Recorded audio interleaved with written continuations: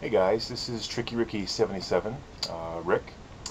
I just thought I'd do a little blog because I've been pretty busy lately dealing with some things, and yeah, I just thought I'd take a little break from the whole puppet Johnny Schmuckmilfer fiasco thing, and just update you guys on interesting family situation I've got going on here. That's why I haven't done many videos over the last week or two because I've been pretty busy with this family situation. So it's a very positive one. So I just thought I'd do a blog, which I don't normally do unless there's puppets or evil psychopaths involved. The situation is this summer, the first week in July, my mom and I are planning to go to Portland, Oregon to see my older brother Rob, who I haven't seen since last year. He's been living there since 97 or so, somewhere around there. He got married in 99, and he's been there since then. This is the brother I grew up with, right? And then, he moved out there and to be with a girl and married her, and, the rest is history. So, I'm very excited because I don't travel too much. And my mom and I are officially, it's all official. I got my passport, and for the first time I got a passport. It's pretty cool. Tickets are purchased. We got insurance while we're there, and so everything's all good. So that's pretty cool. That's in the first week in July. And then recently, if that wasn't cool enough, taking an actual vacation to Oregon to see my bro, I watched. Some of you may already know this, but I watch Smallville regularly. I'm a pretty big Smallville fan. So the most recent episode, which was last Thursday, so not yesterday, but last Thursday. Season 8, episode 18, I believe, and I saw my other brother on there. He actually got a part in the show. He got a speaking role in Smallville, that episode. So, yeah, that was pretty cool. I was just watching it, and like I always do. And I know he's, this other brother I have is an actor and a singer and stuff, out in Vancouver, and they film a lot of Smallville in Vancouver. So. That's probably how this thing happened. But anyways, I'm watching Smallville, and I suddenly see this scene with my other brother in it, right? And I'm double taking, saying, "Is that Steve?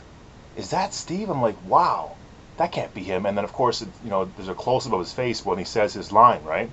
And then I knew for sure it was him. So it was crazy. So I contacted him. Obviously, I told everybody I knew about it because that was so cool. I mean, my brother on Smallville, my favorite show, and he got a speaking role. Like, I was so excited. I was blown away. So we contacted, and yeah, we talked on the phone for like an hour and a half or so. This was this past Monday night. We talked on the phone for about an hour and a half about everything, and he actually says he's got nothing going on the first week in July.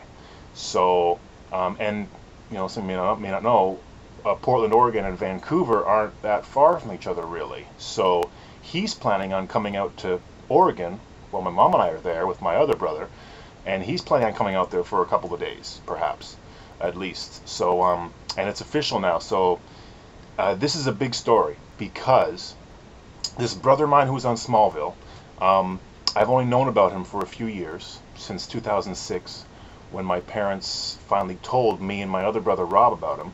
They gave him up for adoption back in 1967, and they did not tell us. They kept it a secret from us our whole life until 3 years ago, when we were told about him, his existence and everything. And then so, I went on the internet and I did a Google search for his birth name, and I found him on there. And he was part of this agency to find his birth mom, my mom. And then, ultimately I found him. We communicated. We all met up. I think the next year, 2 summers ago, we all met up, and it was beautiful. It was the best thing. He's such a great guy. He looks like me. He's my height, same shoe size, same interests. It's unbelievable. So, it's one of these situations, one of these things that you don't think it's ever going to happen to you. It's something you see on TV. All these, these family, these family kind of stories. It's pretty interesting. So, but here's the thing. My brother Rob and my new brother Steve, they haven't met each other yet. They have not met yet in person. Never. So, like I said, Rob and I have only known about Steve for a few years, and they're both pretty busy people, despite not being that far from each other, really. Rob's in Portland, Oregon. Steve is in Vancouver, Burnaby to be exact. And that's not really that far. I think it's like maybe 6 hours or something, maybe away tops. So not very far. They're busy guys, so they never have a chance to meet each other, right? And there's been some mixed feelings there, like some hesitancy. Steve was feeling resentment for a while because of the whole situation. My parents gave him up for adoption because they weren't married, they were poor, and all this back in '67. And back then, you just didn't do that. If you weren't married and you were really poor and you just don't have a kid back then, people just really frowned upon something like that. So they gave him up for adoption, thinking that was the best thing to do. And this is my real birth brother. It was my mom and my dad when they were together. So they gave up Steve. He got adopted and was raised really, really well, really great. He's a great guy now. He's doing really well for himself.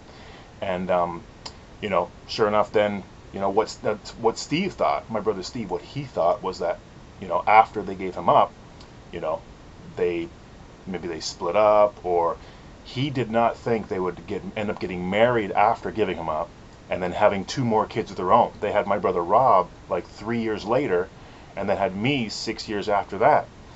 And then then they split up after that, and they both remarried and all that. But the point is that, yeah, Steve felt resentment because he just couldn't see that. He just didn't understand it. How could they give him up but then get married and have 2 more kids after him that they ended up keeping?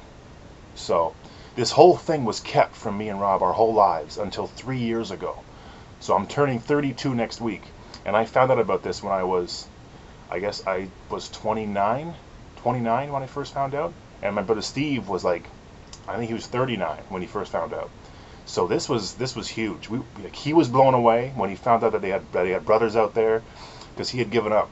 He had given up, trying to, find his birth family, his birth mother, and he had no idea that he had brothers. Like, he would never think that he had brothers, that my parents would have kids after him, and that caused the resentment issue.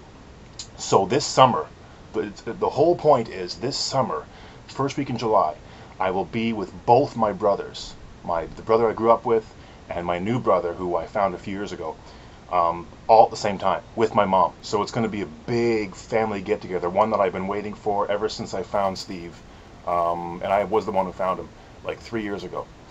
So because Steve and Rob have never met, they're blood brothers. We're all blood brothers 100%, and Steve and Rob have never met each other, and that is going to happen. It looks like, well, the plans are pretty much set now. That is going to happen the first week in July when my mom and I go down there. So they're going to meet. I'm going to spend time and hang out with both my brothers. We're all going to be together for the very first time ever in our lives, and my mom's going to be there, and obviously she's very excited about this, because we all understand how much of a big deal this is going to be for her to be there. And I just thought I'd tell you about it, because I think it's pretty cool. And I don't do blogs very often, but I thought this was a pretty good reason to do a blog. So, because I'm very excited about this situation, and I just thought I'd share it with all of you. So that's all I got to say about it. So yeah, obviously I'm going to take lots of pictures and videos about with this whole thing, and it should be really something. So I'm hoping to post some YouTube videos and stuff like that after the visit happens in July, to share it with all of you, because it's really it really is a touching story, with finding, I found Steve, like, I guess it was the same night my mom told me about it, and obviously I was floored, because I had no idea. Obviously I had another brother out there, and I found him that same night. I found him on the internet, and then we made first contact 4 days after that. So this was like 3 years ago, and we made contact, and it was just unbelievable, like, the whole story. And then we met up. He came down here with his family to Ontario. The summer, I guess it was the summer of '07. Yeah, 2 summers ago. And we all met up, but my brother Rob couldn't come. He was too busy. He was unable to come for this big reunion that we had here. So now this summer, it looks like it's going to happen. My mom and I are going down there. Steve's going to be coming down there, and Rob's going to be there, and we're all going to have a big reunion, and it's going to be amazing, and we're all looking forward to it. It's pretty huge. So that's all I got to say. Happy Easter. Get stuffed.